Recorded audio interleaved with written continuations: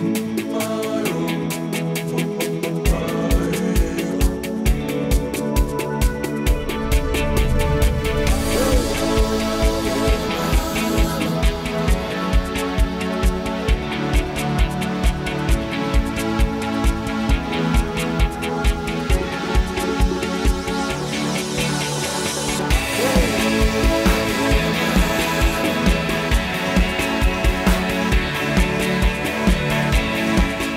competition itself, in my view, it needs to set or elevate the thinking of architects, the thinking of the promoters, and also to reactivate the interest of the end user.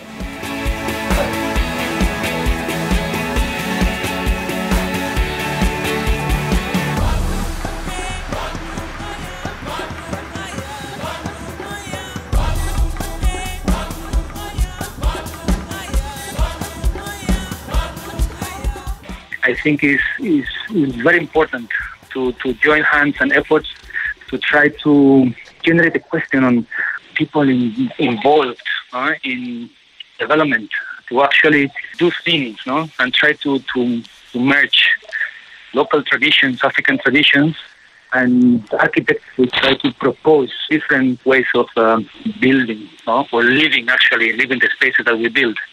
That would fit better the societies that we work in.